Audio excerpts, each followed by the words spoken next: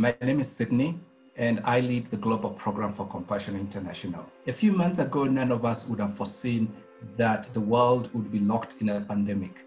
Know that wherever you are and whatever your situation may be, we are praying for you as we navigate this new global pandemic together. One of the things that instinctively we do as believers is to go back to Scripture. A scripture that comes to mind is 2 Timothy chapter 1, verse 7. God has not given us a spirit of fear, but one of power and of love and of sound mind. And I suspect that these are the ingredients that are necessary for any of us to navigate this season.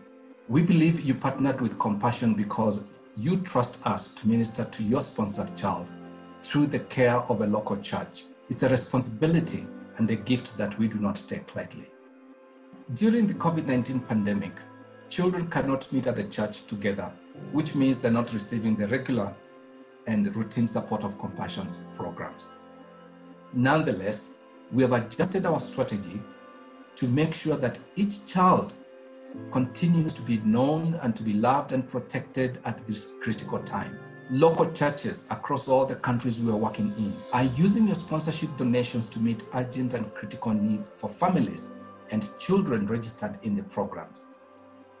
Funds used previously when the children would meet at the development centers can now be directed as needed to children and their families for critical necessities like food, clean water, shelter, clothing, hygiene and sanitation items, and even medical care and trauma counseling.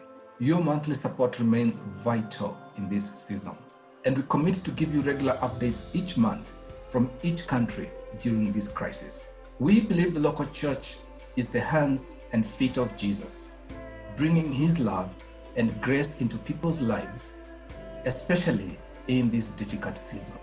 I want to thank you for your continued giving and your continued praying for your child. I want to assure you of two things: that we will continue to pray with and for you, and secondly, we will continue to do absolutely everything to ensure that your sponsored child is loved, is protected, and is receiving the necessary support during this critical time.